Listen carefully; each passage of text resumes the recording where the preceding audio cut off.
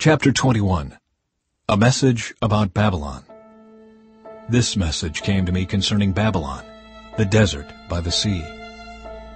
Disaster is roaring down on you from the desert, like a whirlwind sweeping in from the Negev. I see a terrifying vision. I see the betrayer betraying, the destroyer destroying. Go ahead, you Elamites and Medes, attack and lay siege. I will make an end to all the groaning Babylon caused. My stomach aches and burns with pain. Sharp pangs of anguish are upon me, like those of a woman in labor. I grow faint when I hear what God is planning. I am too afraid to look.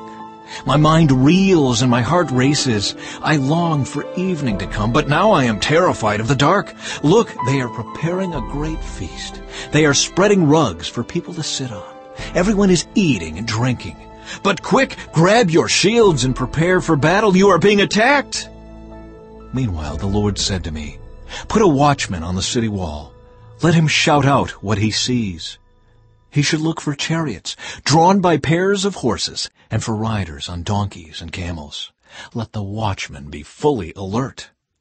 Then the watchman called out, day after day I have stood on the watchtower, my lord. Night after night I have remained at my post. Now at last, look, here comes a man in a chariot with a pair of horses.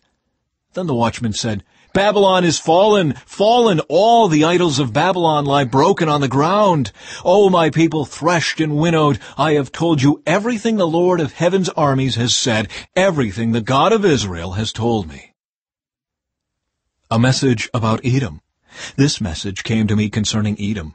Someone from Edom keeps calling to me, Watchman, how much longer until morning? When will the night be over? The watchman replies, Morning is coming, but night will soon return. If you wish to ask again, then come back and ask. A message about Arabia. This message came to me concerning Arabia. O caravans from Dedan, hide in the deserts of Arabia.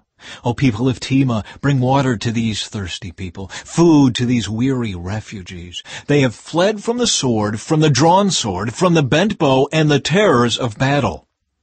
The Lord said to me, Within a year, counting each day, all the glory of Kedar will come to an end. Only a few of its courageous archers will survive. I, the Lord, the God of Israel, have spoken.